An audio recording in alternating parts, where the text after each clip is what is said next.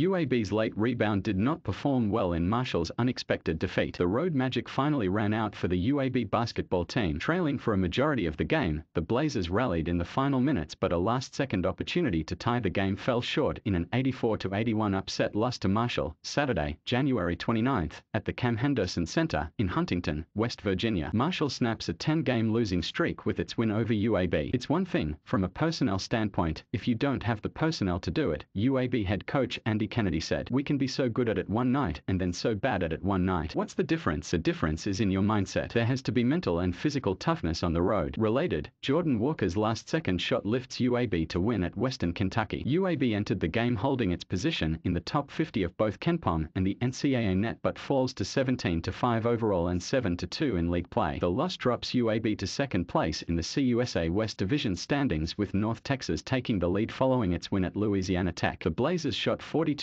overall but were inefficient from three-point range, shooting 6-4-27 for 22%. Defensively, they forced 18 turnovers with 12 steals but allowed Marshall to shoot 55% overall and win the interior with a +6 edge on the glass. A credit to our guys, they didn't stop playing, Kennedy said. When we don't operate properly, our margin for error is not as great as sometimes we want to believe that it is. Our veterans did not answer the call. I say this all the time and I believe it, he added. You get what you deserve most of the time, not all the time, but most of the time. We walked in here with the wrong approach and got exactly what we deserved. With the Thundering Herd leading 81-70 at the 2:18 mark, UAB put together a 9-0 run, sparked by 2 free throws and a three-pointer from Walker, and cut the lead to 81-79 with 31 seconds remaining. The rally was a little too late as Marshall pushed the lead back to 3 points and Walker's last-second attempt to tie the game fell short. Marshall jumped out to a quick 12-7 lead in the first 5 minutes, but the Blazers used a 9-0 run to take a 16-13 lead before tying it back up at 20-20 with 7:43 remaining in the first half. The Thundering Herd closed out with a 14-4 run in the final 4 minutes of the half to take a 41-30 lead into the break. The Blazers trimmed the deficit to single digits to open the second half but were unable to make a game-changing run, while Marshall held as much as a 12-point lead with 7:20 remaining in the game. Quan Jackson had the most efficient night for the Blazers, scoring 17 points on 7-4-8 shooting while adding 5 rebounds, 2 blocks and 3 steals. Walker finished tied with a game-high 23 points, along with 5 rebounds, 8 assists and 2 steals. KJ Buffen had 12 points, 5 rebounds and 3 steals but turned the ball over a game-high 7 times. Tavin Lovan finished with 8 points and 2 steals, Justin Brown had 7 points and 2 rebounds, and Trey Jemison and Jamal Johnson scored 6 points each. The Blazers return home to face Middle Tennessee State, Saturday, February 5th, at Bartow Arena in Birmingham. Tip-off is scheduled for 3 p.m. Central Time on ESPN+.